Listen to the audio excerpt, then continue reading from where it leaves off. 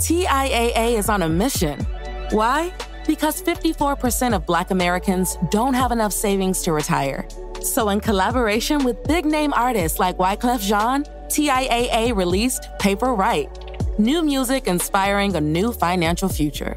With 100% of streaming sales going to a nonprofit that teaches students how to invest.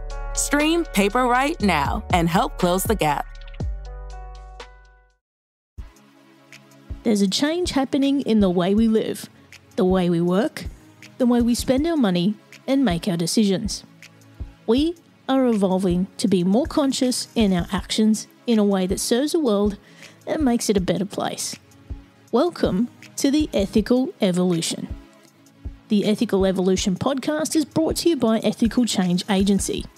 I'm Bindi, I'm the founder, and my mission is to help ethical entrepreneurs and holistic healers to find their voice through spiritual coaching and podcasting. I'm honoured to bring you the stories of those who create change through healing, kindness, innovation, purpose, and spirit. Understanding that to create collective change, we need to be the change. It all begins with us.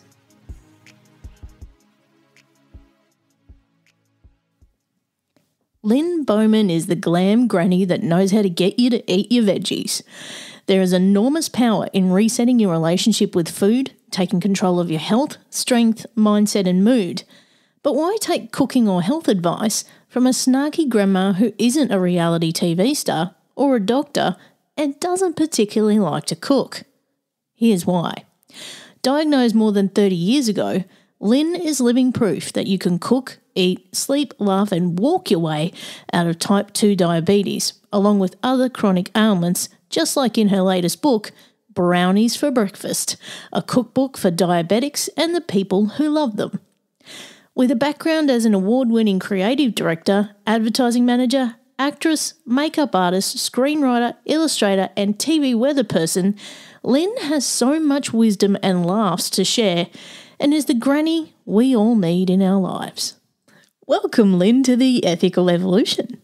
Thank you so much. I'm very happy to be with you from so very far away, 17 hours away. What a blast, right? Now, Lynne, I'm so excited to spend some time with you today. Can you tell us who you are and what you do? No, I have no idea who I am. I'm too old, Billy. I'll start with that. I'm old. I'm 76. And so that colors a lot of what I say. Get out of town. Get out. No, I'm not going to get out of town. And I'm old and mean. And that's my main calling card. And I'm a grandma. So I know stuff, right? Because that's what we know stuff. I can also say I'm a recovering marketing person after having had a long career in advertising and marketing and writing things. I just published my 4th book, and it is about food, as you know. It's called Brownies for Breakfast, a cookbook for diabetics and the people who love them. So I hope we'll talk a little bit about what that means for folks, because it has to do with ethics in a big way. Yeah.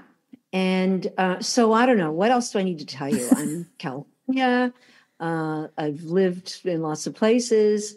I live in the country now with owls and foxes and lions and all kinds of wonderful human wildlife and animal wildlife. So yeah, and because I'm old, I kind of do what I want, which is so cool. That's amazing. Now, those who can't see you at the moment, you're in your beautiful home, and in the background, I'm seeing your dog walk back and forth, and the lovely acreage that you're on. So, very grateful to be a part of your space today. But so, tell us about why food. I don't have a great answer for that. I think I always love to eat. Who doesn't, right? Yeah. There are people who really don't seem to care that much. And I won't mention people currently in politics, for example, in my country, But there are people who seem to be okay with just shoveling down fast food all the time and soft drinks all the time. So, but I always loved to eat, and I never had any money or time. So I knew the only way I was going to be able to eat well was either go out with somebody that I didn't particularly want to go out with half the time, or that was back in the day, right? When we did that kind of thing. Or I would have to cook, make it myself, source the food. And I also realized that was a great way to have a social life, is to be the one who had a meal on the table, because it was very easy always to have the gathering at my house, and they would bring the wine and the, whatever. And then I would make the spaghetti or whatever. And it was a way to survive. It was a way to eat decently, to cook. And nobody else seemed to be doing it. So, and that evolved into having a bunch of kids, and then being the single mother of 3, and then being their source income, the only source of income for them. So that meant I was working my tail off, and so if you had to make it fast, it had to be cheap, and it had to be healthy. And I also wanted it to be nice. I wanted it to be at the table with napkins and plates, and that always mattered to me, and I wanted it to matter to my kids. So, and my friends seemed to appreciate the candles and the napkins and so on. So that it just evolved over years. And then as time went on, I realized that really so many people hadn't learned those things. They didn't know to put a meal on the table, and they didn't know what needed to go along with the food on the table. And so I began writing some stuff about that. Time went on, and my kids finally said to me, you got to write this stuff down. You have to write about this stuff. Really? Yeah, you have to write about it. So I did. And as part of that, I had discovered in my 40s, Bindi, that I was diabetic. Wow. So, and a lot of people don't know until later on in their lives that they have diabetes, type 2 diabetes. But I learned fairly early. And I had lost my mother when I was 18. She died of a chronic disease. So I had this kind of dual influence of wanting to live. I wanted to stay alive for my children. And my mother's death was no fault of hers, but diabetes is one of those things that you have a certain amount of control over. You have actually a great deal of control over it. And I'm happy to say at this point, I'm out of diabetic range. I am not technically diabetic. After decades of the medical establishment saying to me, oh no, it's a progressive disease. No, you just, you do the best you can, you lose weight, and well, bullshit. Do I get to say that? I'm a granny. Indeed you do. Thank you. It's not true. And I want the whole world to know that diabetes, type 2 diabetes, and lots of other chronic diseases are absolutely reversible. If you didn't know that, you heard it from me just now, and it is true. And the cool thing is, how do you reverse that? With wonderful food, with the best food you've ever eaten in many cases, with much better food than you're eating now, quite likely. People all associate diabetes with, oh, you have to give up this, and you can't eat any sugar, and you can't eat sweets, and you can't eat, No. You have to do what everybody actually should be doing, both for their health and to eat ethically. And Lynne, there's so much to unpack there. But first of all, I want to say you are the youngest looking 76-year-old I've ever seen. Can I just say? I love suck up like that. There is no way you look your age, can I just say? And I would say that has a lot to do with your diet and your lifestyle, which is probably something that you and I have in common, is that a lot of people don't believe how old I am. I'm almost 50. And people go, no, you're about 30. Yeah, no.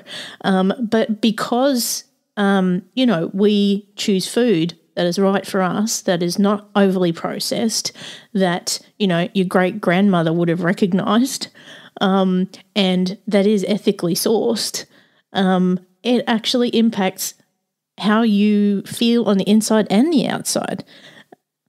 It's all connected, all of it connected, which is also so interesting.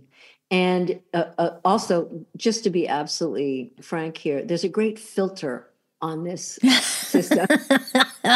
I got no filter. I have a filter on, so you're still fabulous. Thank you. And also, and I confessed to you earlier that I was actually born in Hollywood, of all the places to be born. So I spent a lot of my life standing in front of a mirror next to the most beautiful women in the world. I mean, I was the kind of plain little brunette that was too short and too dark. And so all these beautiful, tall, blonde women. So I learned some tricks of the trade, believe me, in the dressing rooms back in the day. And it just sort of stays with you as, maybe a ridiculous standard for, come on, we don't care that much, right, anymore. But growing up with that and being in the business that I was in, it was a lot about the costume, all about showing up, looking a certain way. And in the business, and I did most of my career in the Silicon Valley. So I was the only girl in the room a lot. It was the nerdy boys and me, So you have to sort of play the game, as it were. But food, yes, food. Let's talk about food, and it's not strictly food. It's moving. You have to move, absolutely. And as I pointed out to you, I missed my nap for you today, which I'm so grateful for. It'll be worth it. Trust me. It's about sleep, and we are just now in the last decade. I think there's lots of information coming out about how deeply interconnected sleep and food. You understand that how you sleep affects your appetite. It affects what you eat and how that food is processed. And how you eat affects how you sleep. And this was a big one that maybe everybody knows now, but I didn't know until fairly recently, that the only time your body actually heals is in deep sleep. Absolutely. So, but every time that one really sinks in for me, I think about all those years, right? I'm doing terrible damage to myself with Red Mountain wine and, Marlboro cigarettes and all the things that we did back in the 60s and 70s and 80s. But if you're going to heal from anything, you have to sleep. And in order to sleep deeply and well, you have to eat for sleep. Who knew? And you have to stop eating for sleep. This is a fairly recent one, too. Again, I'm not making this up. It's out there. A lot of people are talking about it with better credentials than I have. But you need to stop eating at least 3 or 4 hours before you sleep. Yep. You know this. Yes. And I talk about it all the time because I'm amazed at how many people that I have conversations with who don't know that. And we, especially probably in Australia too, but in the United States, the habit is, it's you and Jimmy Kimmel, The Late Show, and a pizza in front of the TV. You've been too busy all day and you're tired and everything. And finally at 8, 9 o'clock at night, you go, oh, I'm really hungry. And you eat something cruddy and that you just microwave in front of the TV. And then you fall asleep in front of the TV. Is this a familiar scenario? So that's one of the worst things you can do for yourself. And it causes weight gain and it causes gastric distress and all kinds of problems because your body has work to do at night. Look, have you talked about autophagy at all on this show? No. Well, it's one of my favorite new vocabulary words. Okay. Autophagy. And literally it means eating yourself. And what it is the process that your cells undergo when you stop shoveling food down. And it takes 16 to 18 hours of no food for this to kick in. But then it's like the road crew on the highway. Once everybody's gone, out come the shovels and the brooms and the stuff, and they're cleaning. And your cells are they're programmed to do exactly the same thing all over your body. They're getting rid of the stuff that has to go. They're eating up the stuff that they can reuse and repurpose. Isn't that weird? I learned that. I was like, wait, what? Yeah, they are eating the crud or getting rid of the crud so that it doesn't pile up like your hall closet. It's got to go. And then when it does go, all these other good things happen in your body. But if you don't leave that time for this autophagy, I'm dropping it again. I love that. If you don't leave time for that to take place, it can't take place. So it's like your hall closet. It just piles up. And which is, I mean, think about it. There's all kinds of icky stuff that happens. Yeah. You haven't allowed your system to be clean. So when people talk about time-restricted eating or intermittent fasting, that's what it is. It's not you loincloth in a, cave for 6 weeks. It's just leave a few hours, stop for a little while. And then what you find is that you actually feel better. Yep.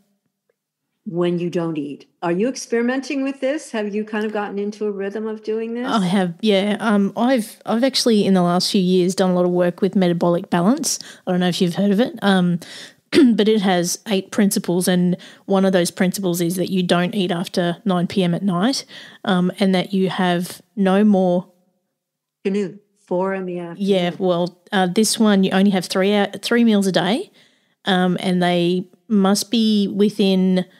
I think it's 6 hours of each other, and that you must eat an apple a day. You must drink, so much water per grams of weight that you have, and sleep obviously was another one, and that you have different proteins every day. So instead of having the same thing for lunch and dinner, you have 3 different proteins at least in a day, and you don't mix your proteins, and it's the first bite of food that you have.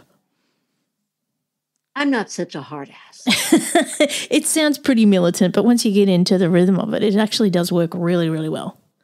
Based on stuff. And I think we also have to choose what suits our personality. I'm someone who does not like to be told how many grams of this and what, but so my recommendations are always really simple and I think relatively easy, grandma-like to incorporate. But I don't eat after 3, 4 in the afternoon. Wow. But as we've already discussed, I'm old. So, a little bit different. I mean, you stop requiring as much food. You really do eat less the older you get, or should. But your appetite is different. And so I don't eat in the evening at all. Yeah. But then I'm asleep at 9 o'clock. Yeah. I'm gone. And are you noticing as well, as the older we get, that you listen to your body more? So you're actually listening to what's going on rather than going, what's happening here? You actually got that intuition of knowing what's going on and what you should and shouldn't put in it. Absolutely. And you need to listen. And one of the other joys about being this age is that after listening to everybody else for all these years, finally, some days you wake up and go, it's just me. Right? What's that sound? Nothing. I don't have to listen to anybody today but me. And it's wonderful and crazy, but it's a good feeling. And I think particularly female folks, really kind of go over the edge when it comes to letting everyone else's needs and requirements, our parents, our friend, whatever, come before us. So, and I don't want to completely get away from the ethical part of this, because I know that's important to you and to me too. And the fascinating thing is that the better you treat your own guts, the better you're treating the earth, the animals, the supply chain. The list goes on, because what you find, and I'm a food nerd, so I've done a lot of reading in all kinds of ways about food distribution and food manufacturing and so on. And one of the horrible things that you figure out pretty quickly in these studies is that there are buildings full of people in New Jersey, let's just say, because it's far away and I don't know anyone, almost one person, but truly along the highway, New Jersey, whose job it is to engineer food for craveability. And their whole life is about making sure you keep eating that food, whatever it is. It has nothing to do with you getting any health benefit out of that food or being blessed in any way by that food. It has only to do with shareholder value.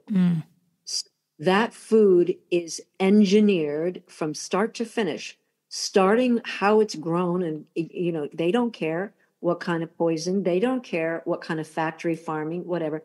They just want a product that has been tested in the lab and designed so that you can't stop eating it. And what that usually means is it's, of course, overprocessed. It's full of sugar and bad fats and extra salt and all these things, bad things. And then on the label, it says, healthy snack. You can't stop eating it. Oh, it's true. And it is addictive. And sugar is addictive. And these foods are, in the true sense, not metaphorical, but in the true sense of the word, they are addictive. So where are the ethics in that?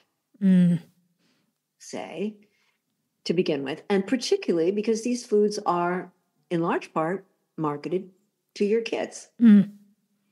From the time they're tiny, from the time they can stand on their little wobbly legs in front of the screen or sit in front of their iPad. Watch. Now they're seeing it in another way.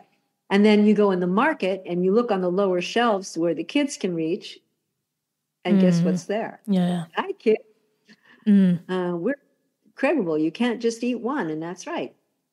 So there's that part of the ethical dilemma, let's say.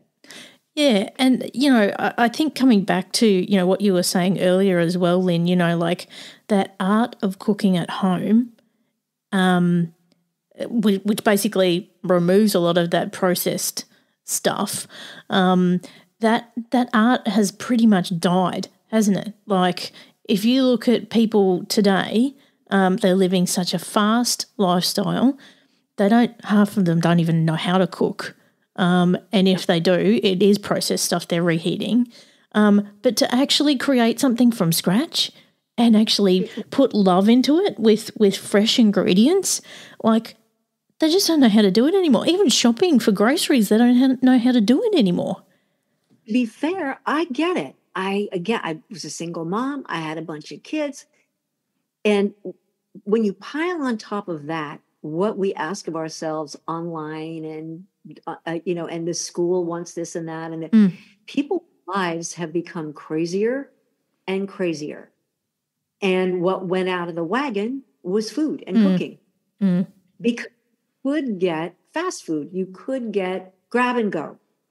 And that just became the habit. And our kids, there are families where there are 2 generations of kids who've never eaten with utensils, and I'm not making this up, and I'm not exaggerating.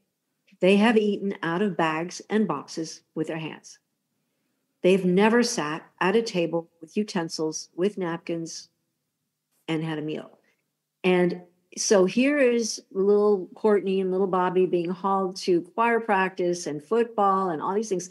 And I am here today representing grandmas everywhere to say to you, is that more important than knowing how to be with other people at a table? Is it more important to go to that second choir practice? And I love music, but if you're sending your kid off to school or off to a career and they don't know how to have a conversation or how to use a napkin or a fork, I am willing to say that you have abused that child, that you have not taught that child what they need to know to function in the world.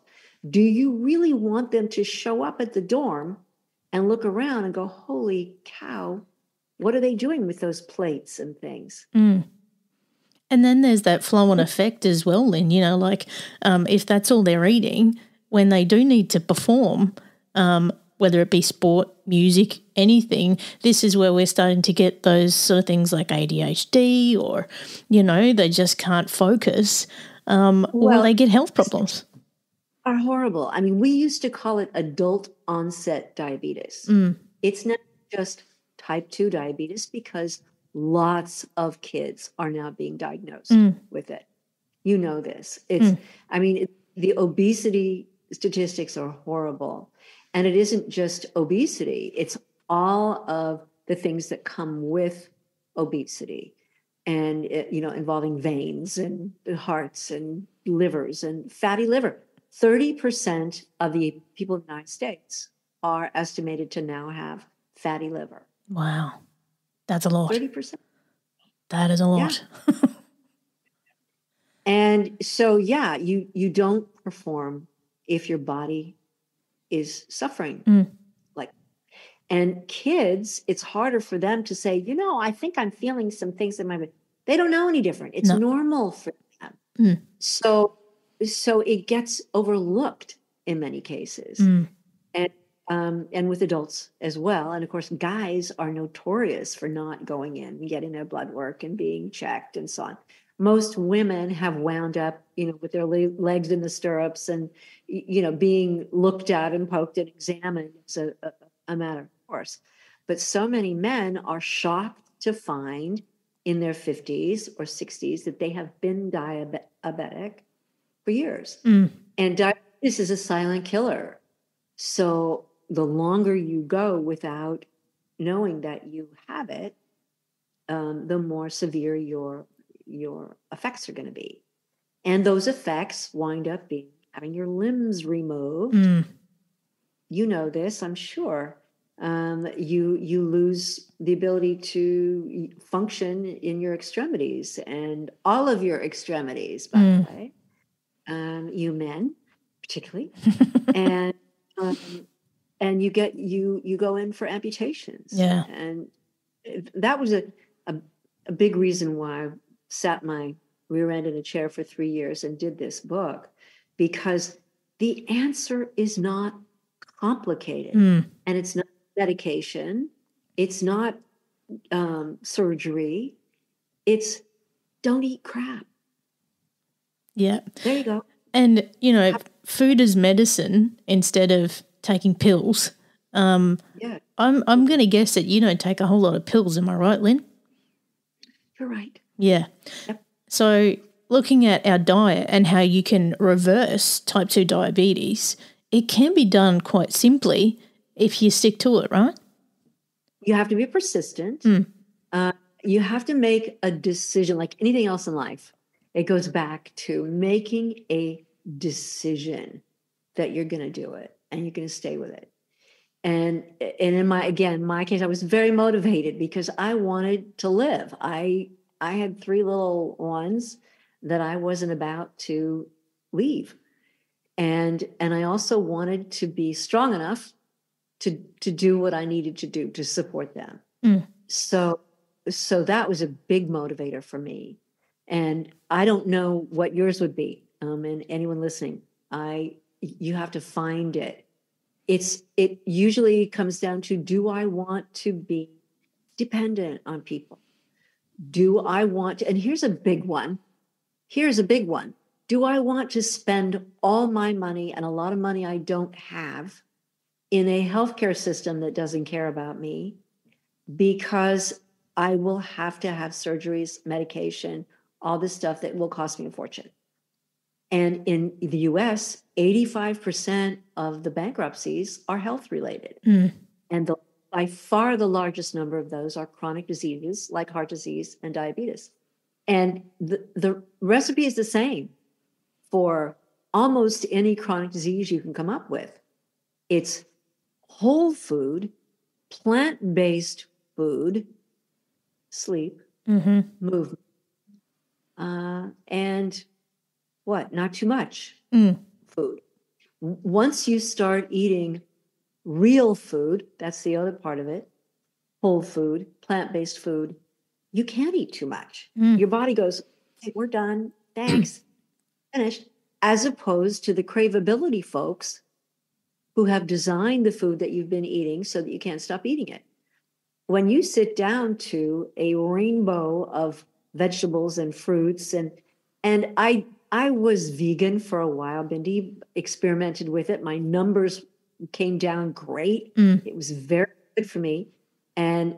But now I found that it works if every once in a while, today, in fact, I ate some grass-fed beef that was raised down the street from me. Literally, I know the cows to wave at them.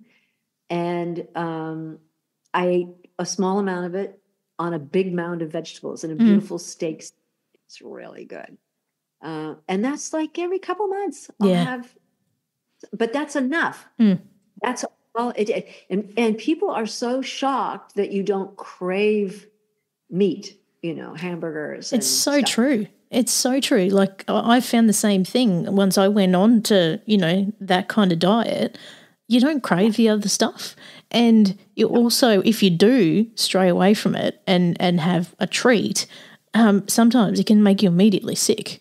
So your body reacts. As long as you're eating, you're not straying off into, barbecued ribs in some, a restaurant, right? If you stay with pretty healthy options, I haven't had any horrible reactions yet, but the surprise, I was a huge meat eater because we were told as diabetics, eat vegetables and protein, no carbs, stay away from the carb.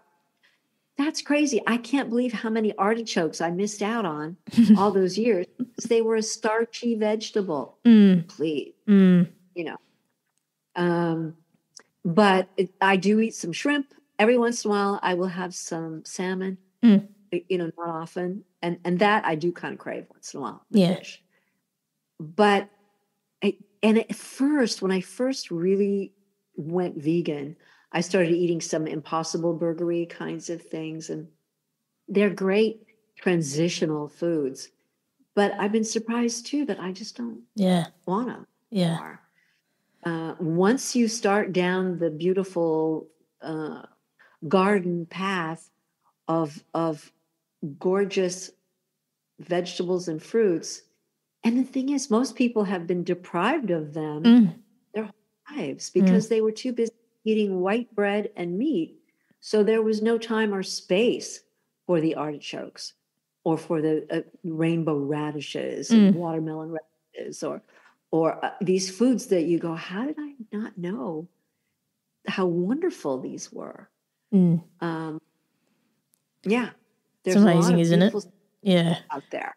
So tell us. Of course, I'm in. So, right. So tell us. I'm growing. Tell us about brownies for breakfast.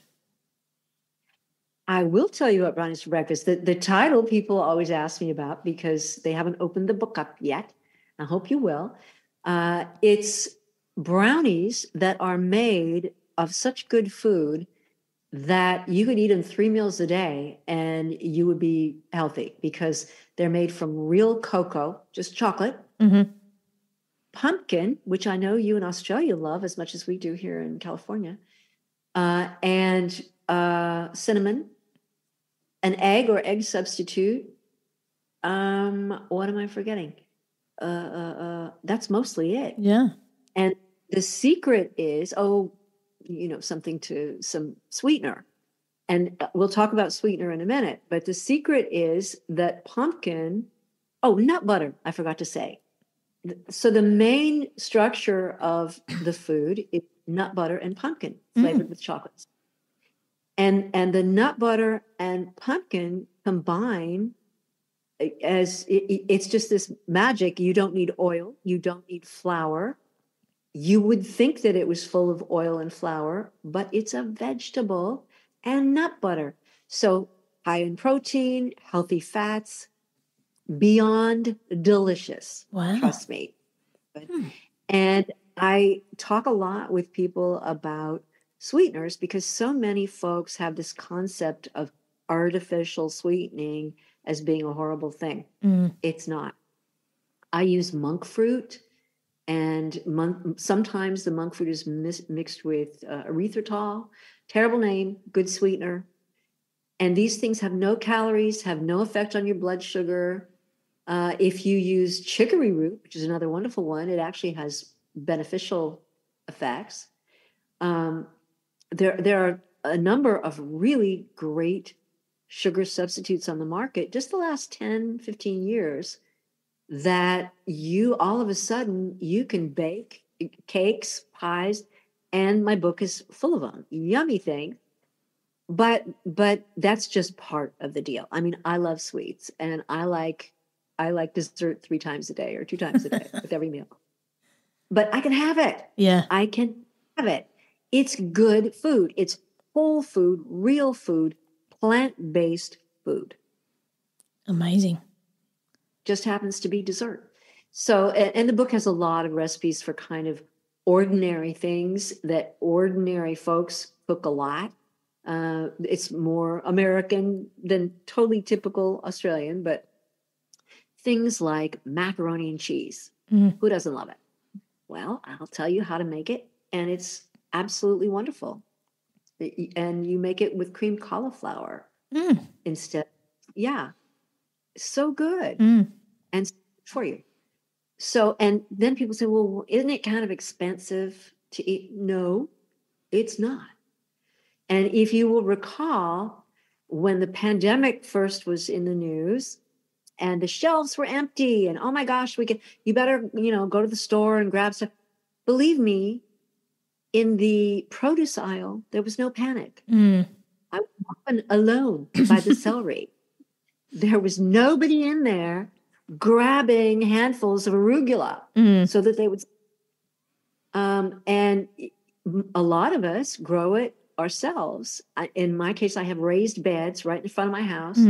So, and it doesn't take a lot of space. You can do it in pots. And it's virtually free that way. I mean, you buy some seeds or you buy some starts, and then you've got all these beautiful things to eat. Also, where I live, we're lucky. We have blackberries wild everywhere. That is, without a doubt, and there's tons of science behind it, one of the best possible things you can put in your body.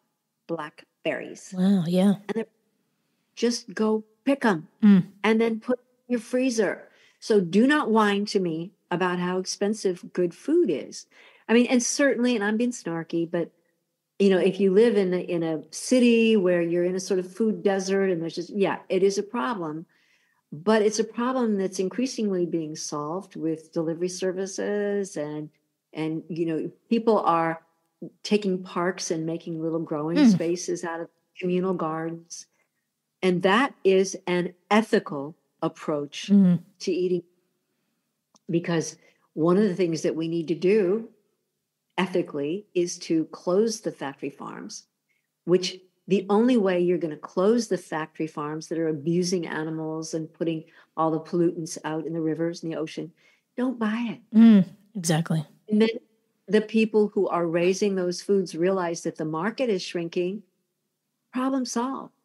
So it's up to you and me, up to us with our grocery money to just stop supplying the shareholder value to the people who are abusing the animals, to the people who are in those buildings making craveable things, just don't buy it. End of problem. And that's the whole point of, this show, Lynn, is to have these conversations that actually help us make that change and actually make decisions based on our values. So if our values are that we actually want to care about the world and make a difference and make a change, we can make that change with how we spend our money and how we eat. Every meal you eat, everything that you serve your kids, everything that you serve your friends is an expression of who you are on the earth in a very spiritual way, because food, community. I mean, what is it in our lives that is more expressive of our family, our friends, the love that we have for each other? Absolutely. That through all of time, it's been sharing food. And so I hope everyone will take it to heart and realize how much power there is, not only in your own health, but the health of the planet and your community. All of it is something that you can maybe not do by yourself, but you can definitely make a difference as just one person. Exactly. Exactly right. Now, Lynn, if people want to find out more about you and get a hold of your book, where can they go? LynneBowman.com. I hope that's easy enough. Nice and easy. But just be sure to spell my name right, because it's LYNNEBOWMAN.com. And I encourage you to sign up there. I have a little Lynn's list on the front page. And if you put your email there, you'll be on my list, and I'll send you the brownie recipe free right away. And I will send you the information about sweeteners to get you going. Because now I want you to quit sugar. I mean, today, I want you to quit sugar. But I'll tell you how, free, if you will sign up on the website. I'll get you that. And then I send out recipes, not every day, but not even every week. But I do, when I come up with something that I think is fantastic, I'll just share that with you. And I love hearing from people and getting pictures of what you've done.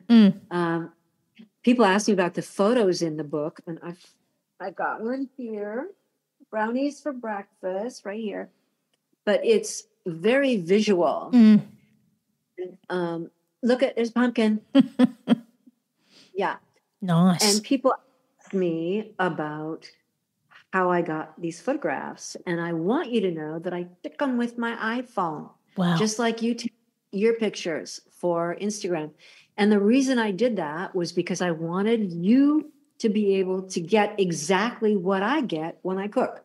I didn't have people in here foofing up the food and painting it with oil and making it up. No, I just snapped pictures of what I was cooking with my iPhone, and you can do the same and send it to me. And I would love that. I live for that stuff. I'll have to send you some. You're on. Now, Lynn, I hope you keep writing recipes and sharing your wisdom because everybody needs a granny like you. In all your years, if you were to share a bite of wisdom for us all, what would it be? Eat joyfully. Simple as that. Simple as that. I love it. Good for your head, your spirit, your friends, your kids. Love and, it can be simple. It doesn't have to be poofy or fancy. But I will always appreciate my food. I've been without as many as many of you have. And if you can eat joyfully, you got a good life, I think. Love it. I'm going to ask you the last big question, and it's probably going to be a very similar answer to the question I just asked you. But what's the change you'd like to see in the world, and how can we bring it to life? Oh, boy. Oh, boy. Well, you already know I want you to eat whole food, plant-based food, real food. I want that because that is going to be a huge change. And I would love that for the whole world, because I have an idea that if certain men at a certain point in their lives had been loved with good whole food, they wouldn't be trying to blow the frickin' planet up now, would they? Peace. That's what we want, is peace for everyone. And, there's no need for us to fight over food resources. There's enough. We have more than enough if we would just eat ethically, the way we've been talking about. There's more than enough. So eat joyfully and peacefully. How's that? Lynne, I reckon I could talk to you all day, and I reckon one day we will. I hope you do more. Yeah, and I can't believe you're going to be in LA. And we're going to be partying together. You have to come up. But look, I can't thank you enough for being a part of the Ethical Evolution. I have loved every single minute. Me too. Thanks for listening to the Ethical Evolution podcast. If you're ready to be the change and would love to work with me on finding your voice through spiritual coaching or creating your own podcast with impact, visit ethicalchangeagency.com.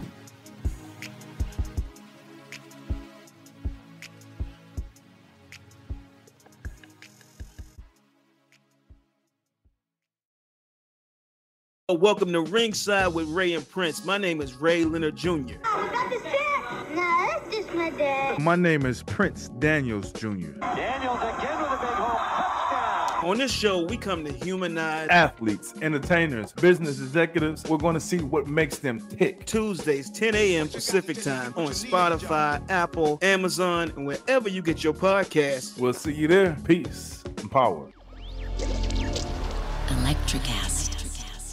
Welcome to the Reverie channel, where entertainment knows no bounds. Live concerts, on-demand music, documentaries, and short films, all in stunning HD. Now on Roku TV, Apple TV, and Amazon Fire. Immerse yourself from home. And on Android and iOS for those on the move. Support creators with crowdfunding donations. Fuel their creativity. Join us in shaping entertainment's future. The Reverie channel, where every view, every donation matters. Electric acid.